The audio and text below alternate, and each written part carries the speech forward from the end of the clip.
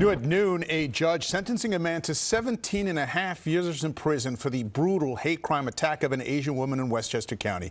42-year-old Tammel Esco admitted to cursing at the 67-year-old victim, stomping and spitting on her and punching her more than 100 times inside a Yonkers building in March. The victim treated for injuries, including bleeding on the brain and multiple facial fractures. Esco was charged with hate crimes. In court today, the victim said she can't believe she survived and said she will be emotionally scarred from the attack forever.